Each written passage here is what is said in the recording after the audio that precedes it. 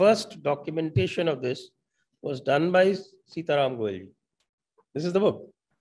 No, the one he talks about the Islamic invasion of Hindu temples. I think another book. This is the volume 1. Hindu temples, what happened to them? What happened to them? Yes. So this is the volume 1. The second volume is also here. This is the second volume. This is the Islamic evidence.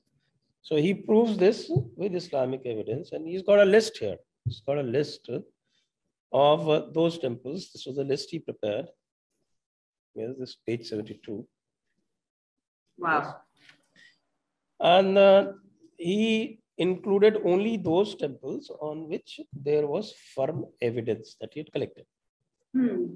And this was about a list which was about 2,000 temples. 2,000 temples. So this 2,000 temples, and then he invited Lal Krishna Advani ji to the launch of this book. By the time Ayodhya movement had already started.